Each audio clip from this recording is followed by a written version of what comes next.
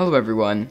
As you might have seen, a couple days ago I made a magnetic 1x1, and some of you might have been wondering, well, why? Why bother? Well, here's the answer. Other than just being a collector's item, the 1x1M that I made actually has a purpose. You might have seen the Spikey cube that I made a while ago with my dad. This was a 3x3 modification that had spikes glued onto the outside of it for extensions. It was also a sticker mod, which made it a super cube and fairly difficult to solve.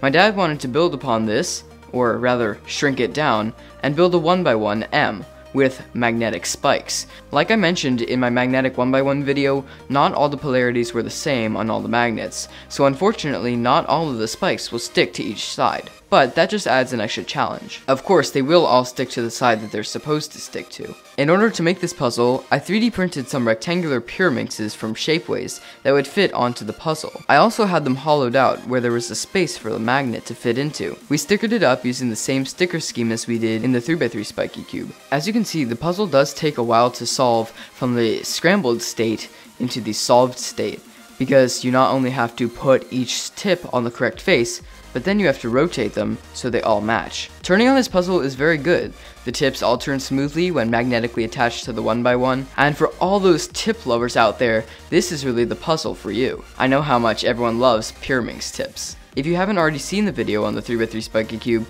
I definitely suggest you go check it out. A link will be in the description below. If we do more builds like this in the future, for example a 2x2 or 4x4 Spikey cube, we won't be doing them with magnets, but we will be doing them similarly to the way we did the 3x3 with glued on extensions. Let me know in the comments below if you'd like to see either of those puzzles. So that's about all I have for this video. Thanks for watching guys, bye.